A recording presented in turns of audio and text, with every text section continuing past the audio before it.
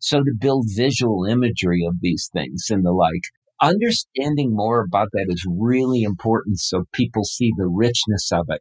Otherwise, all of us, me included, tends to default back to the math we were taught, which means, oh, I better get a worksheet or something. Yeah.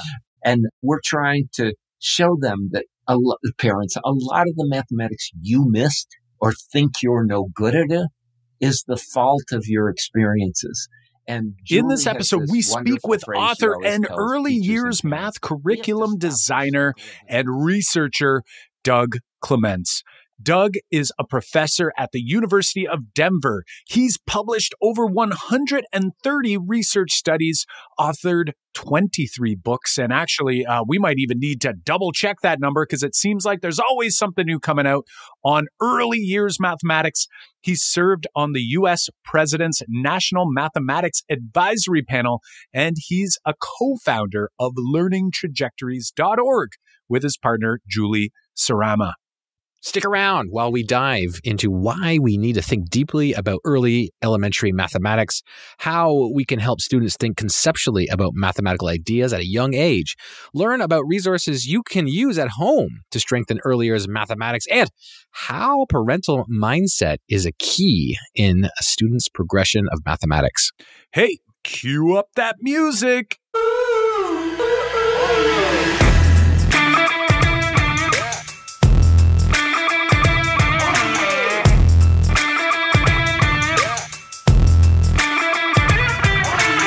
Welcome to the Making Math Moments That Matter podcast. I'm Kyle Pierce from tappedintoteenminds.com. And I'm John Orr from mrorr-isageek.com. We are two math teachers who together, with you, the community of math moment makers worldwide who want to build and deliver math lessons that spark curiosity, fuel sense making, and ignite your teacher moves.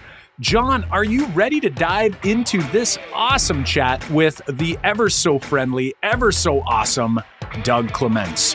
Yeah, we've been waiting for this one for a while now, and I can't believe we get to chat with Doug. It's going to be an awesome discussion. Before we dive in and get to our talk with Doug, we want to thank you for listening to us wherever you are, wherever you're from, whether it's in the car, at the gym, in the kitchen washing dishes, or maybe on your prep time. If you've listened to us before and enjoyed the episode and got some value out of it, you don't know how much it means to us for you to let us know how things are going. We read all of the reviews of this podcast, and right now, we want to share one of those reviews with you from K2_math.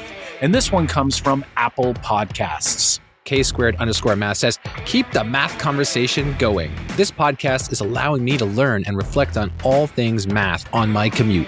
Cannot recommend this podcast enough. John and Kyle bring together so many amazing math heroes that share so many great ideas. Thank you for helping make me a better math educator. Huge shout out from Nova Scotia.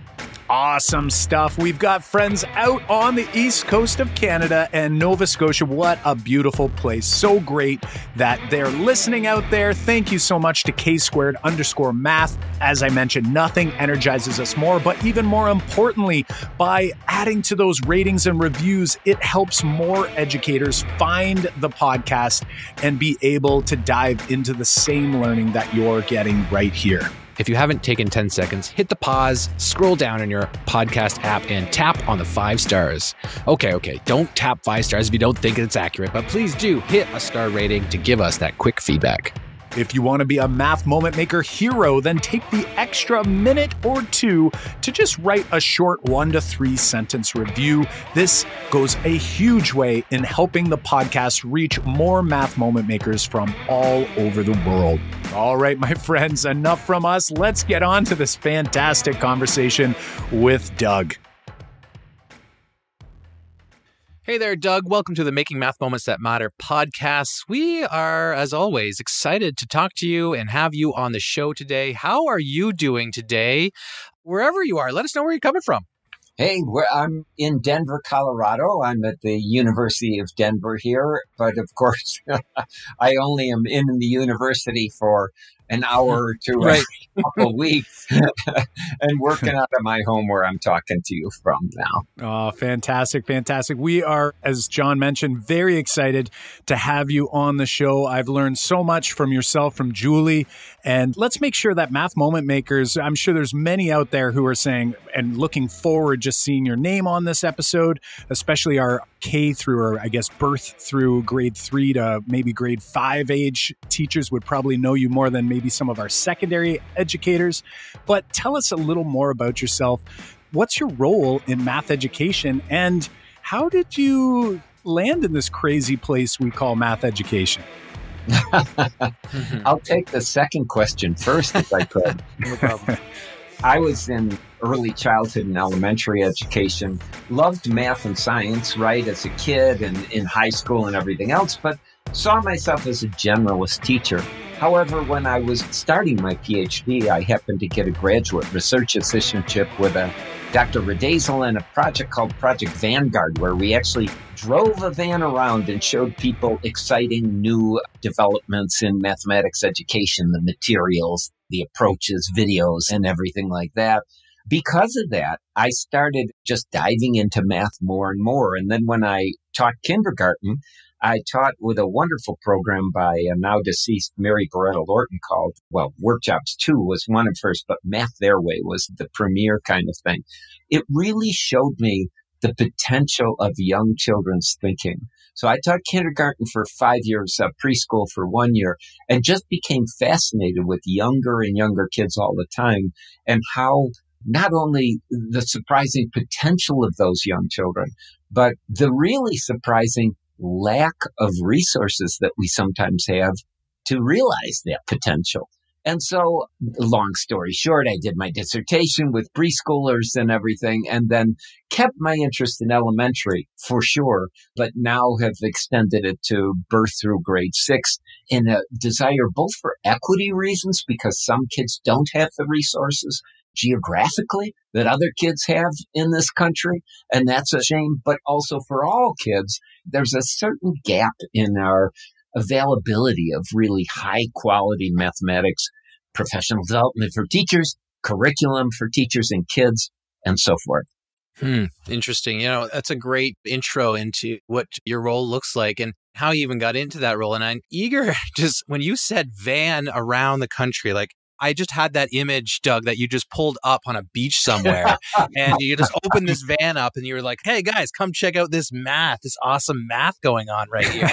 I had that image. But the other thing that really intrigues me is most researchers or professional development experts are focused on school age children. And I find it very interesting that you've got resources for birth through first year and second year, all the way up to even getting in school.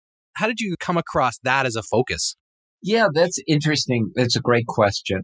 Again, as I said, I taught preschool and kindergarten, but then got involved with the National Science Foundation projects that developed curriculum for elementary school.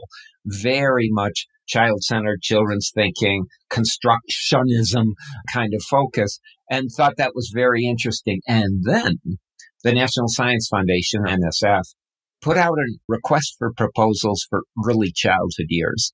Then Julie and I, who had met actually writing the elementary math curriculum, my wife and colleague Julie Sarama, met doing that activity. We decided to put in a grant because we hadn't done as much with the kindergarten and nothing below kindergarten previously. And since I had experience and the like, that seemed interesting. That started things off. More than 2 decades ago, we were funded by NSF to do a preschool curriculum. Originally, it was supposed to be preschool through grade 2, but they kind of didn't have enough money when it came to fund. So all the projects that they wanted to fund were just reduced in scope. So Julie and I decided technology, we'll do that preschool through grade 2 like original plan. But the whole curriculum, people have kindergarten through grade 2, so we're going to concentrate on preschool. That's the genesis of the Building Blocks Project, a preschool curriculum for mathematics that then dominated Julie's and my life right up for decades afterwards. got us excited about it. We were funded by the U.S. Department of Education's Institute of Educational Studies to do what's called efficacy trials. That is, see if under good conditions, you get a good statistically and practically significant effect of your approach. We did. And then scale up. Can you bring it to an entire district? And we did. And each of these took years and years and years. But it got us into the domains of professional development and all that. And then because we followed these kids up in the large-scale study into the primary grades, we extended our approach, which is based on learning trajectories beyond just preschool, to go up and up. And then I better stop and have you ask a question, because I can go on like this forever. But then we developed tools for professional development and had people telling us, what about 3-year-olds? What about toddlers? And so we took the time to look at the research, because we don't make these things up.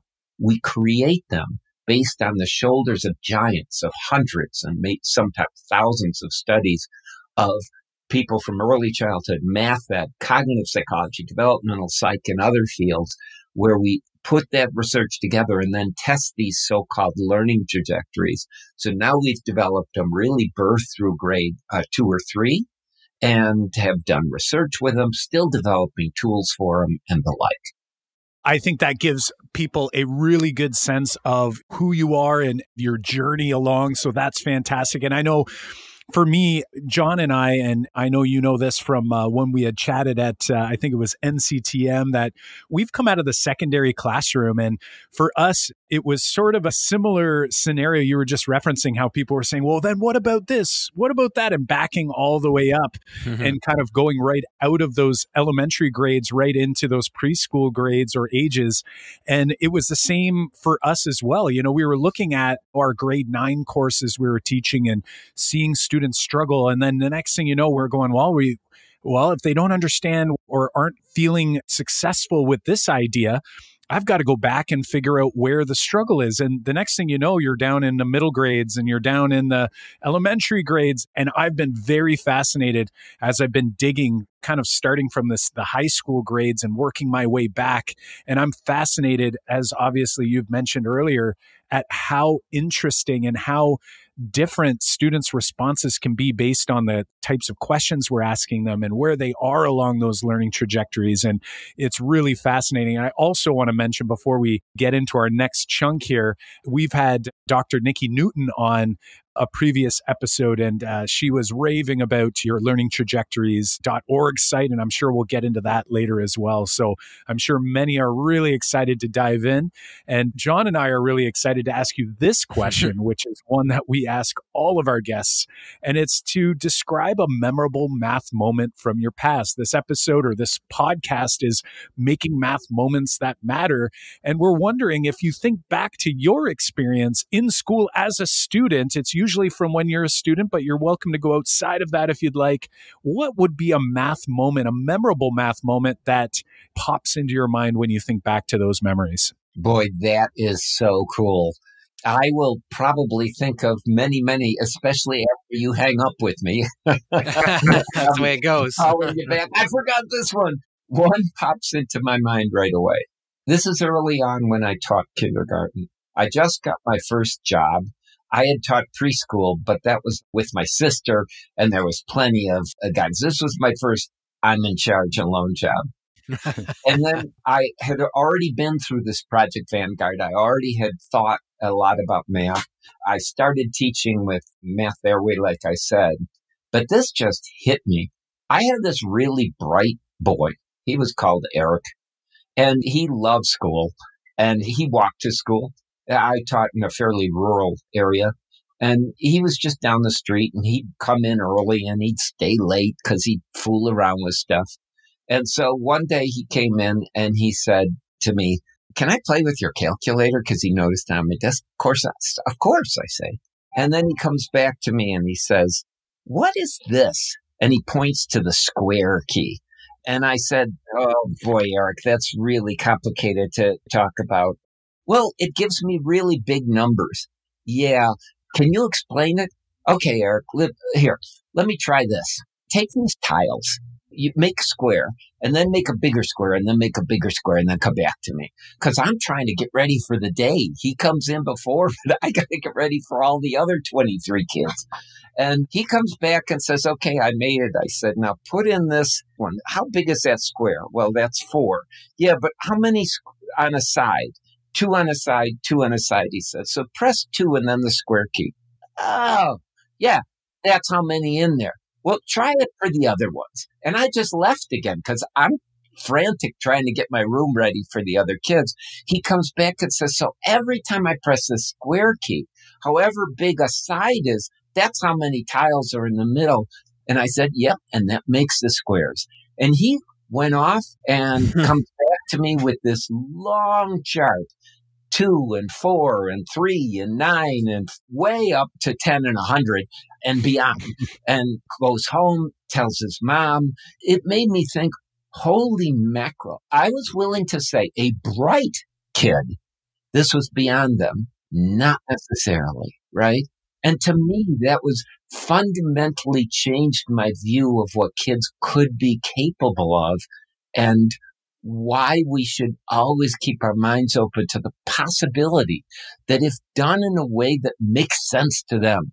I'm thinking back to old Seymour Papert, who said when he talked about gears and how gears taught him ratio at a very early age, if you can assimilate some mathematical idea to models that are meaningful for you, you can understand way more than people think usually. And so it's surprising what people can learn if they can assimilate to meaningful models for themselves. I really love that story as that memorable moment for you. And it makes a lot of connections. And one thing that I often think about, because this is going to be 2 pieces to this comment that I want to make to this, because you're making awesome connections with this student who, and we've said this in the podcast before, that those connections about square numbers in particular, I don't remember having discussions like that in elementary school. I don't even remember having discussions like that in high school. It wasn't until I was a teacher that I remember, it wasn't even like that long ago, where I was in a position where I'm like, wait a minute, a square, like when I hit the squared button or just when I square numbers, and this became more clear when I was working with completing the square in algebra and in expressions, that we were actually dealing with squares and the areas of squares, like the Pythagorean theorem. We've said that over here before on this podcast. A squared plus B squared equals C squared is something I memorized in school. However, it didn't occur to me that we're really taking the area of squares off the triangle. Like, it blew my mind. And I really love the fact that you had this conversation with a kindergartner. And it goes to show this point that you just hit home with, is like, a lot of the time we don't give kids credit for having deep level thinking on concepts just because, oh, that's a high school concept, or that's a grade 8 kind of concept. It's mind-boggling that we don't have more of those. And this is the other part that I wanted to touch on, is that, like, I had some really great elementary school teachers, and it's possible that I did have that conversation a long time ago. But however, maybe throughout the ranks, going from grade to grade to grade, it became lost by the time I got to high school, when I started to work with square numbers, where it was just like, yeah, we just hit this button and now we move on. And it was like this wonder is kind of gone. And I feel like that happened to me, is that maybe there were some great wondering moments in elementary school, but by the time you get to high school, it feels like, and this is why Kyle and I created the podcast initially, is because it feels like high school, we're just kind of crunching through content and we're not exploring these concepts that connect so far in the future to higher level, but also so in the past to younger grades. I really love that story you just shared. Hey, and you mentioned Pythagorean theorem, and another math moment for me, but this was for me, not for me with kids. It was a math moment for me, but it was also a math moment for Eric. One of my own was when I opened my eyes to the Pythagorean theorem. You can put any shape outside of the triangle, as long as they're similar. It works out. It doesn't have to be a square, How many years have I thought that it had to be a square, the only way you could do that kind of thing, and not understood the basic mathematics? Do you mind me keep going on this? Yeah, for sure. Absolutely. You keep riffing, my friend. A research group and I had an email conversation where one of them wrote and said, why is it that we found in our research, and I'll simplify his research finding, but the amount of preparation of kids coming to kindergarten, these are very small kids, this is a research group that works with very small kids, did not depend on the educational level of the parents. And he thought it would. It doesn't. Almost everything else, literacy, naming letters, language ability, and stuff like that, education level of parents gives the kids a resource that not all kids share equally. It's a shame, but there it is. And he wrote back and said, does anybody have any ideas?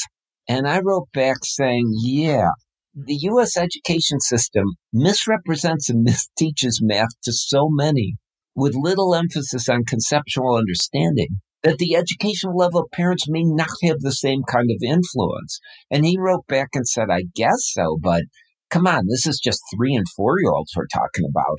They understand the math for 3 and 4-year-olds. And I wrote, no, I don't think so.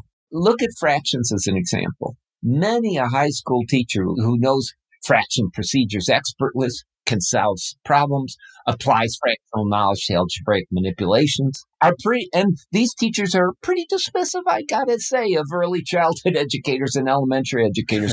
They know the mathematics. But ask them, why does the procedure for the division of fractions work? Can you show me with a model? Can you give me 3 real-world examples of division of fractions? You'll often see that these teachers and adults, similarly, who know their mathematics, can't justify them or model them with concrete materials. That is, procedures they may know, but they may not have the basic foundational understanding that can exist in well-taught intermediate grade students. Yeah, what you're sharing is something that is always top of mind for us. And that is one of our major pieces when we share and we talk about a 3-part framework. Like, we're all about curiosity, but the second piece is fueling sense making to our 3-part framework. And it's just that. And John and I both came to realize much later in our career than I wish we ever realized. I wish we knew it going in, but we knew how to crank through problems procedurally, but we did not understand. And we use that division of fractions as a great example. Another great question that's really interesting is, to ask middle school teachers, like, what is a proportional relationship? To define it, to really get an understanding, or to ask someone about division. And a lot of people will define division as one of the 2 types of scenarios, like partitive or quotative. Usually, if you ask a teacher of a younger student, they tend to kind of default to that fair sharing, right? That partitive scenario. And then we head into this long division world, and all of a sudden we do the gazinta thing, that whole quotative scenario. And as you mentioned, like, to me, that makes perfect sense why the education level of parents is probably not that important, is because so many are either procedural or maybe didn't like math even though they have a high level of education, right? Or didn't feel successful as a math student growing up in that procedural world. So that definitely connects to us so much so. And I think it leads us to dive into this conversation a little deeper. I'm wondering if that's the case, because I think back to parents, and most parents, I think, they treat early math education similar to like the alphabet, but all of it's the alphabet. It's like, you've got to learn your alphabet. You've got to learn how to count. And we're going to have you memorize some basic facts, but not that conceptual piece. And that to me is so important. And I wonder if someone's listening and they're saying, okay, I have young children at home, or maybe I teach young children and I'm not sure about the conceptual understanding, especially with young children in the early years. What would be important for parents and educators of young children to add mathematics to their regular diet at home? Like, are there any tips, any suggestions where they might start to kind of dive in here? Yeah, that's a great one. If I can still keep going with what I was saying before to get myself there. Absolutely. I'll give an early childhood example. Julie and I, in our learning trajectories for counting, always have to talk about counter small numbers, where kids know how to recite the numbers, counting numbers. They also know how to finally keep 1-to-1 correspondence between reciting those numbers and objects they are counting. But only at this counter small numbers level do they understand that the last counting word when you count a set, 1, 2, 3, 4, 5, the 5 tells how many. Now, you might say, wait, college-educated people can count. They know that the last word tells how many. They understand. No, we ask them. We talk to them. Well, I guess so, but they don't understand it as a conceptual principle. They haven't reflected on it. They don't notice when kids don't know it because they just take that as given. They don't understand that you move from an ordinal kind of counting, 1, 2, 3, 4, to a cardinal or how manyness kind of understanding as a clear conceptual shift. That's a different kind of understanding number than counting as performance. Just like you just said, the fractional kind of division or procedures are a different kind of understanding from why that works mathematically. So we really work to try to provide parents and teachers, early childhood teachers, parents, families with resources that'll help them with both. Here's some cool places to start. Here's some cool activities. And here is why those are important. So finally, getting to your question here, where do they start? If I can suggest a resource, and then maybe we can give some examples of it. Julie and I, over the decades that we developed building blocks and professional development for it, developed a website that taught teachers learning trajectories, and we were funded by the Bill and Melinda Gates Foundation and the Heisen-Simons Foundation to make that free to everyone, not tied to the building blocks copyrighted materials, which the original website was. The original website was 20-year-old. It finally had to go. It's a security risk at this point. 20-year-old code is it's a little outdated. So the learningtrajectories.org website, learningtrajectories, one compound word.org, provides a view of kids' development and then what you can do to promote that development. It teases it out by age. So if you've got a toddler, you can click on that age and it will highlight the kind of levels for each of the topics that's there. We don't quite have what we want, I realize, which is what we're trying to get to, is that you put in information about your kid or kids and it will guide you through a full sequence. We're working on that, but we're not there yet. But it does try to provide videos of kids thinking and a little video of us talking about the mathematics. Because to us, a learning trajectory is 3 parts, right? There's a mathematical goal. You have to understand the math. There's a developmental progression. You have to understand the levels of thinking through which kids pass in learning that math. And then there are the instructional activities, approaches, strategies, and the like that help you move from each level to the next. So that's what's provided on the website. And what can people do? You're asking me, I think, mostly at home at this point. So becoming more aware of all the mathematics that are around people and becoming aware of how that mathematics develops. But really the depth of that mathematics, like your fractions example, like algebra example, like my last number counting kind of example, you really get a richer picture of this. So we provide on the website and through publications and everything, an attempt to give people all those parts. But we realize, especially for parents, sometimes this comes because we give them a rich activity. Some of the activities are right online, so they don't have to do much, but help the kid get online and do it. And then they'll notice the interesting things kids can do that they didn't think. Some activities, again, they have to do with the kids, but we try to design them so that it makes salient the kind of mathematical thinking of which kids are capable. And some of the activities, we try to do little videos that explain why this is important and the like. So what kind of activities? I mean, rather than in geometry, rather than just holding up a square or a triangle, always base horizontal, and saying, this is a triangle. What is this? A triangle. We try to go way beyond that to look at geometry and spatial thinking dynamically. So we do a lot with shape composition, where kids are putting together different shapes to make pictures first, and then ultimately to understand that shapes can compose to make units of units, to make other shapes.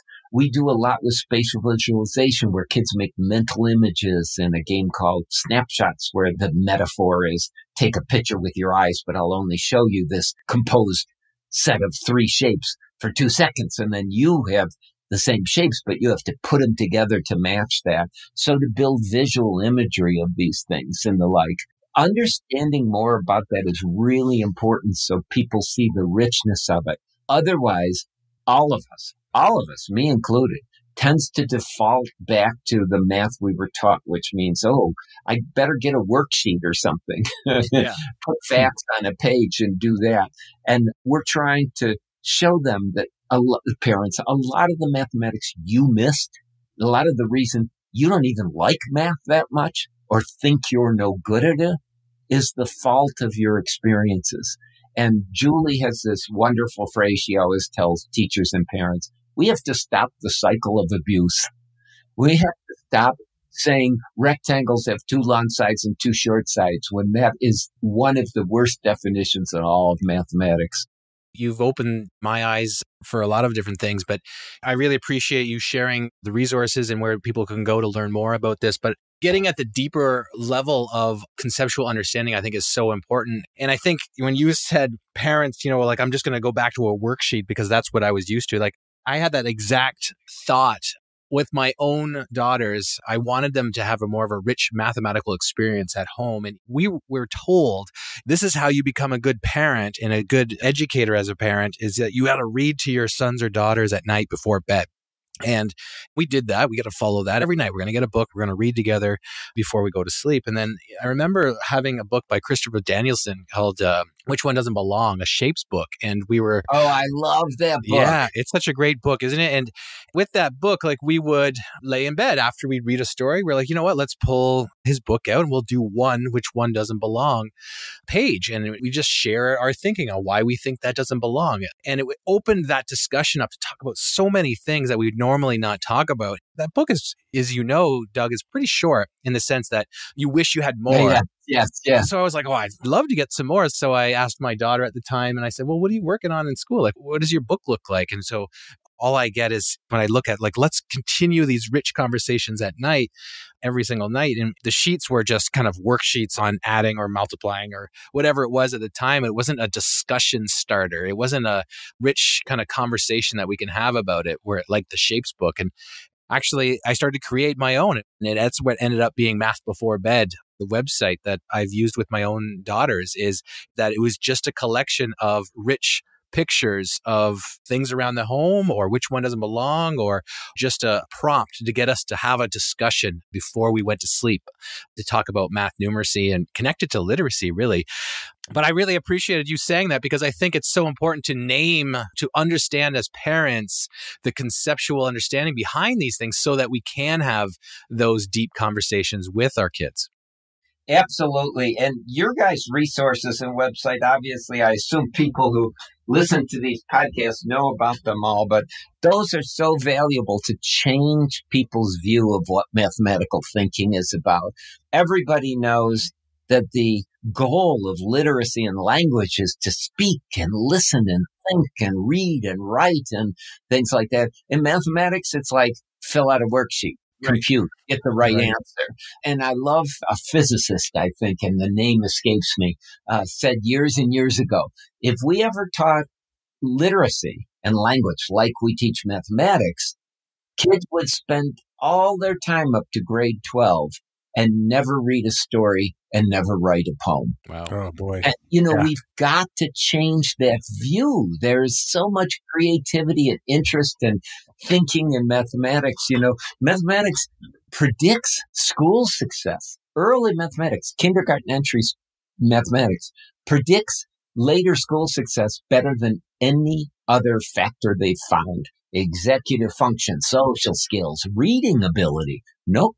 Mathematics comes out on top. It's not like things aren't related and all those are important, but we deny the importance or we minimize what's interesting about mathematics to our peril, because it's also a way of thinking that's fundamental to all domains. You raised so many interesting points there. In particular, this idea, and this is something that we've mentioned as well, the idea of how highly correlated success in early math and then success in school in general, including in literacy and reading.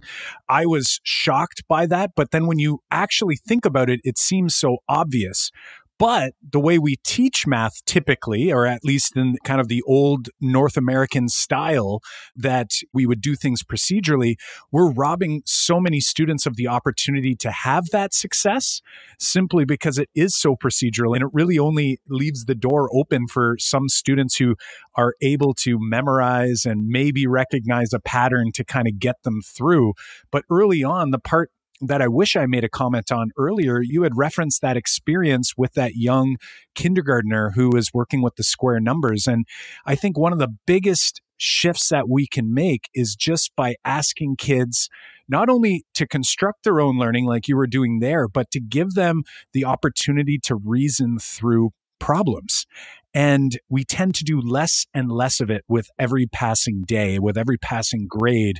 It becomes more procedural. So you bring up this idea of mindset, and we've heard about mindset from so many great researchers and educators. Joe Bowler obviously comes to mind for the math moment maker community, I'm sure. And those negative mindsets are something that we obviously need to overcome. And we appreciate the positive comment there about our goal here at Make Math Moments is to try to do some of those things.